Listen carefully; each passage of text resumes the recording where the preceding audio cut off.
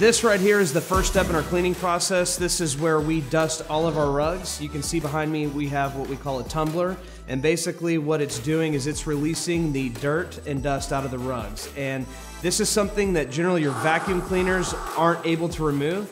And what happens over time is as this dust and dirt are trapped inside the rug, they're abrasive, and so it wears on the fibers and ultimately wears down the life of your rug. And so by doing this, it helps extend the life of your rug.